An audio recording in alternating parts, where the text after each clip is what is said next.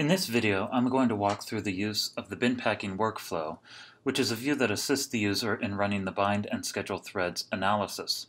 This analysis can be used on models that have processors and threads to determine if the threads are schedulable on the set of available processors, and if so, makes assignments as to which threads should be executed on which processors.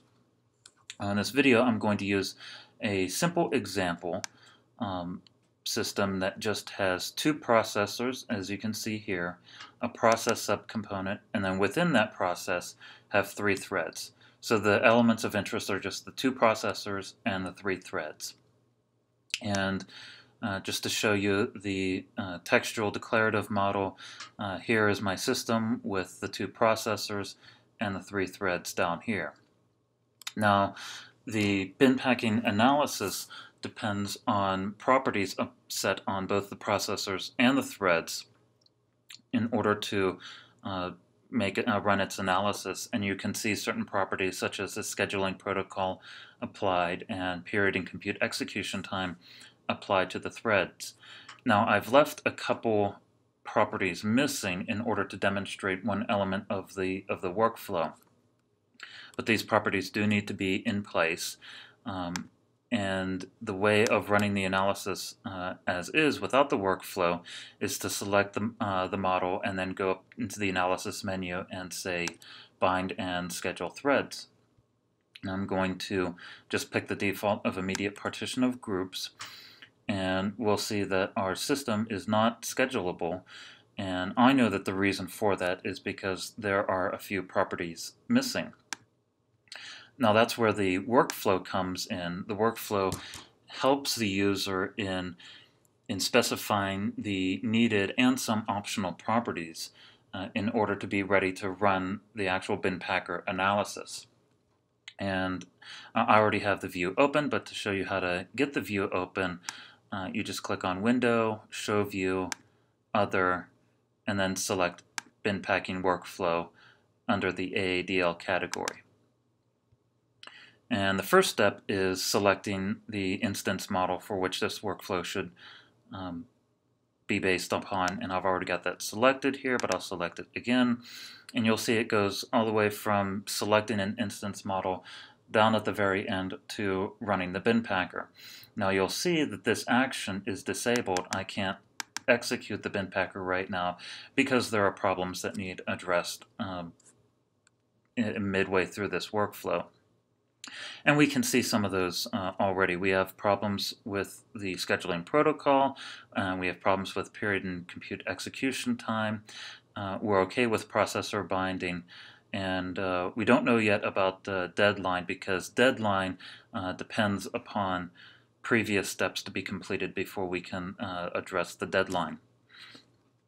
But I'll open up this dialog first, which there's a problem with the scheduling protocol, and we can see an error marker attached here to processor 2 and a message simply saying that we're missing a scheduling protocol. And so right here in the dialog, I can address that and select a scheduling protocol for processor 2, and I've chosen RMS just like processor 1. And when I click OK, that property is saved to both the instance model and the declarative model, so you can see that dialog wrote out this property here that's saying that processor 2 has a scheduling protocol of RMS. And now that we can also see that the status is okay for the scheduling protocol, but we still have a problem with period and compute execution time. So if we open up that dialog, we see that there's a problem on thread 2, and if we hover over thread 2, we see that it's missing the period. And so I can come in here and edit it directly and just add a period. Now, one nice thing about the editing in this cell is that there are some features such as content assist and some validation that's here as I'm typing. So for example, you can see that already there's an error because I've just wrote 10 and this is a value that requires a unit, and so you can see number value is missing a unit, and this is the same error message that you would get when typing this into a textual editor. Another thing that this in-place editor has is Content Assist. So if I press Control Space, I can see the list of unit literals for this property, and I'm going to go ahead and select millisecond. And now we can see I've specified 10 milliseconds, so there are no more errors in this dialog. I can go ahead and click OK, and we can see the period property has been written out to the declarative file, and also the instance model has been modified. And now we can see that all of the boxes, intermediate boxes, have a status of OK, and we can now run the bin packer and see what kind of results we get. And we see, since I specified 10 milliseconds for thread 2, the system is schedulable, and here's the results telling you what the loads are for the two processors, and also what the bindings are, which threads are assigned to which processor. So we can see processor 1 is going to execute both threads 3 and 2, while the remaining thread will be executed on processor 2. Now, to address these other boxes, the processor binding box and the deadline box deal with optional properties. Just to show the processor binding box, what this can be used for is, if given a certain thread, you can specify which processors the bin packer is permitted to bind that thread to. Now, in this case, I only have 2 processors, so that's not an exciting example. But the way that would work is, let's say I'm interested in constraining thread 1, and over here under the allowed category I can say which processors it's allowed to be executed on. Another interesting property here is the actual processor binding.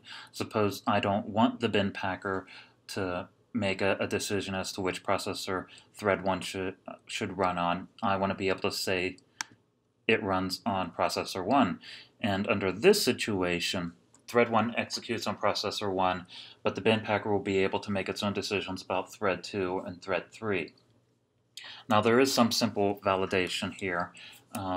You can only have one actual processor binding per thread. So if I try to have multiple actual processor bindings, I get a little error condition saying that only one actual processor binding is permitted. And then another simple validation. If I have an actual processor binding that is not in the set of allowed that I've specified, that's also another error condition. And if these error conditions show up in the model properties already, those error situations will show up in this dialog, and there will be a status here in the processor binding box saying that those issues need to be addressed. But I'm going to go ahead and click cancel and not write these properties out to the file. Another optional property that can be specified is the deadline. And by default, the deadline for each thread is the same as the period. But I can come in here and specify something else, such as 8 milliseconds. And so now I have a different deadline than the period, and I can specify different deadlines for all of the threads in my entire system. And like the processor binding box, this one does have some validation in it. So right now I've got 8 milliseconds, but if I do something like change it to 8 hours, well, now we have a problem because the deadline cannot be greater than the period. And so I've shown how these boxes can be used to manipulate the properties that are used and required for the bin packer. It's also possible to start with a model without any properties at all, and then just use these dialogs to specify all of the properties.